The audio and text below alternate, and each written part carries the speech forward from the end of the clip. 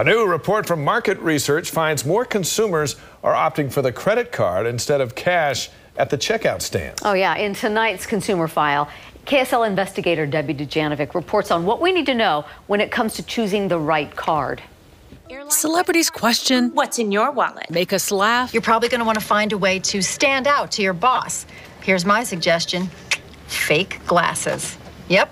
I've been doing it for 20 years. And sometimes can be pretty intense. The way I see it, you have two choices: the easy way or the hard way. When endorsing credit cards. But when it's time for you to pick out a credit card, the celeb's opinion isn't always the best one. Remember the now defunct Kardashian card? Well, instead, check your credit. The better the score, the better the perks. Don't pay for your credit score. Every year, you are entitled to a free copy of your credit report from one of the 3 major bureaus. It's the law. Determine what you need.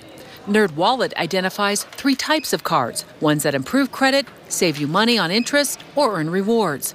Look at your spending habits and pick the type of card that's right for you. Then do your research. Find a card with a low annual percentage rate, or APR. Also check to see if there are any annual fees. NerdWallet offers a card comparison tool, or search online to find the best offers for you. Debbie Dujanovic, KSL 5 News. All right, sounds